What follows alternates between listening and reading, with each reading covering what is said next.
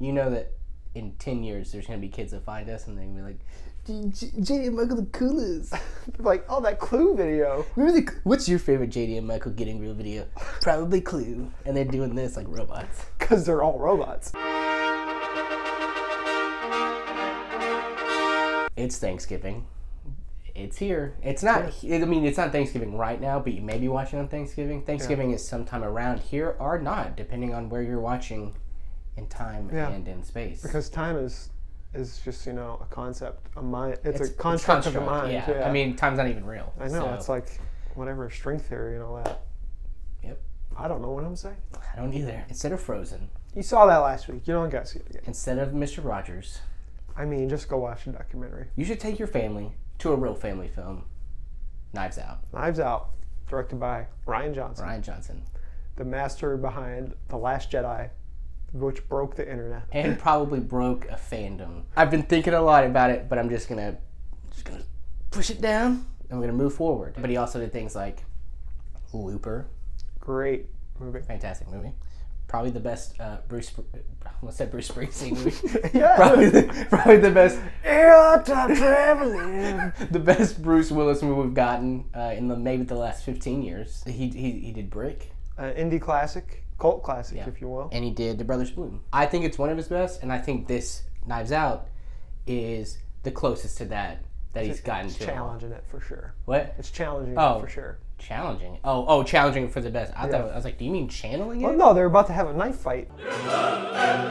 It's just it's a quirky murder mystery with like kind of I wouldn't say a twist. Yeah. But it's like a different spin. Well, with murder mysteries, there is no twist really because you're just waiting for the reveal of who killed the person.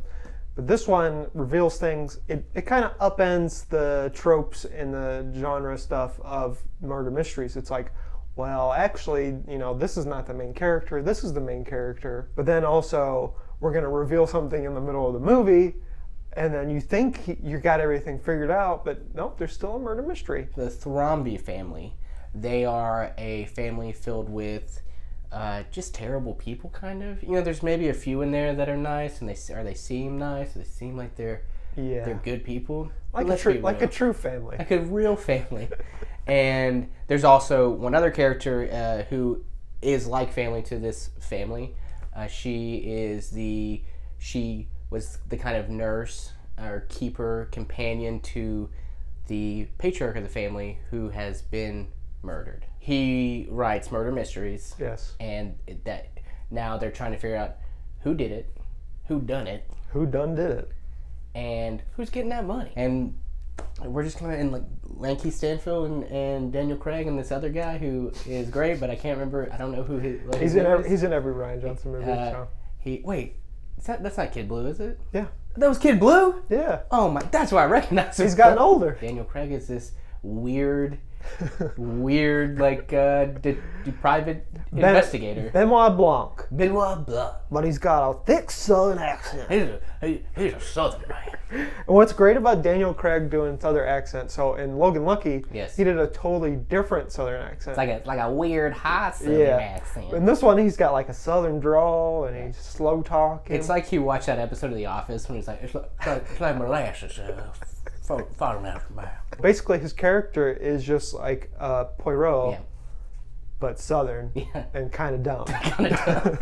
He's like the world's best detective, but he's not. Yeah.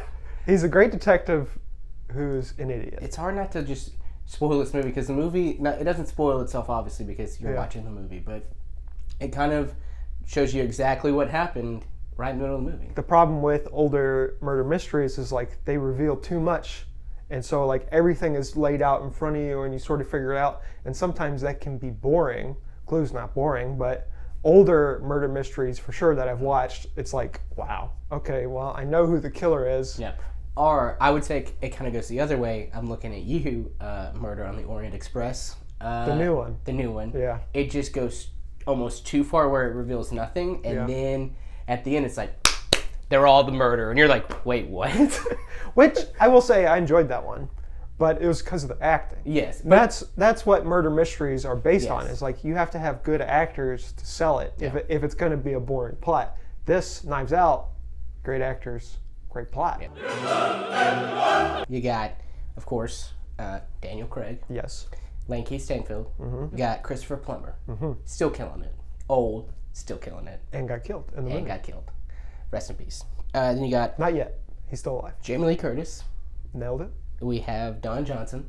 Got it. We have Christopher Evans. I mean, I know my Christopher because we do not know each other at all. So Chris is a very formal, informal name, and I just call him Mr. Evans. Well, yeah. I mean, I know him a little better than this. Michael Shannon. That's another one. We have Toni Collette. Toni Collette. We have the kid from the It movies, and he's in everything now. He had a weird name and then he changed it. It's gonna pop up on the screen. He's Bill in It, and Anna de Armas. All of the characters have their weird little quirks. Yeah. So Toni Collette's character is like a parody on influencers, but also a parody on Gwyneth Paltrow's Goop. It's very like... It's on the nose. It's hardcore. It's like, Gwyneth, look. I mean, it was like one step away from being like... And then you have Jamie Lee Curtis, who is probably the real leader of the family. Her husband, Don Johnson. And their son is Chris Evans, who, you know... Ransom, who is not really in it a ton. No, but when he shows up... He shows up. He's there to play. It reminded me of his performance in Not Another Teen Movie, where he's just very kind of over the top. Yeah. He's good at writing personal dialogue. Yeah. And I really enjoyed that about his movies. It's like Looper and Brothers Bloom and Brick. Well, Brick is different. Brick is very noir style writing. What I love about him is he always takes a genre. He decides, I think even Last Jedi, he takes a genre of film or a type of movie, and he comes at it from like a different perspective. And this is kind of that same thing. It's like a family drama, but like what if it was a murder mystery? Yeah. And I really enjoy that even, you know, when you figure everything out about halfway through the movie, and then the movie becomes about, okay, well, it's a murder mystery, but what if we told it from this person's perspective? Not this person, but like a character who is in every murder mystery. It takes one of the suspects and makes them the main character, which is it doesn't happen often because, you know, usually you're just following the detective trying to figure things out. But as we learn, Daniel Craig's detective is kind of an idiot, so he needs help. I mean, I think maybe one of the funniest lines of the year involves a donut, and it was just... Oh my god. One thing I think we can spoil because I've seen it talked about is one of the characters has a problem where if she lies, she throws up. In these movies, you need one of those things where it's like, it's a gag, basically. That's why you watch us. Wow. That's why you watch us. But yeah, it's like, it's one of those gags where you need it in the movie to kind of keep it comedic if it gets too serious. So if like things are getting too serious, just... It's like very political. Oh yeah. But without being like beating you over the head with it. Yeah. I mean, it really is. Like if you really look, like it addresses an issue that is going on right now, and it does it without really being like, this is important and you better pay attention, and this is why everyone's wrong. This movie is a microcosm of what America is in 2019. Yeah. So in 10 years, this movie's going to feel dated, but it's not going to feel like a bad dated. No. It's a very like in the moment movie, and it's going to be great like 20 years from now watching it back and being like, oh man, remember that time when everyone was on Twitter? Yeah. The dumbest thing that ever existed? And the best thing. I mean, it's got some good memes. So when you rate, you have to knives out. Not out of our stomach, but like out of like your sheath. Okay, Yeah. I just want to make sure because it looks like you're doing this. Well, you could do that. You send your fanny pack? Yeah. I was unzipping my fanny pack and taking my knife out. I love this movie. And this is a movie, too, I will say.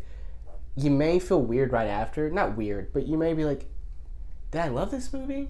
And then you just start thinking about it a little more. So don't get online for like, don't get on Twitter or Facebook or Instagram or Snapchat or TikTok or whatever the kids are doing. Venmo, that's a great social media Venmo, Apple Pay, and just start tweeting your thoughts or sharing your thoughts about it. Give it a little time because it is a movie that with time, I think with most Rian Johnson movies, you start thinking about it a little more, you start remembering those little parts, and you really start appreciating it for what it is.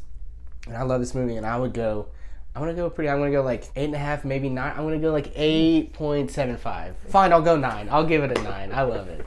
There you go. Sorry. Yeah, you got unsheath your knives. I hope there's a 9 right here. Yeah, I would give it a Wow, it's a 9. Whoa. Why is your 9 bigger than my 9?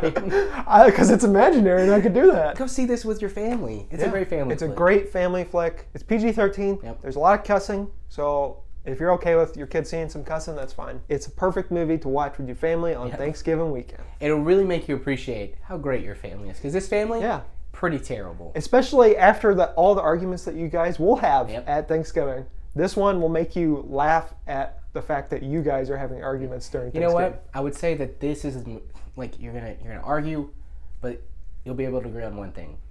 That Knives Out, it's a great movie. See y'all. Now we have to do it.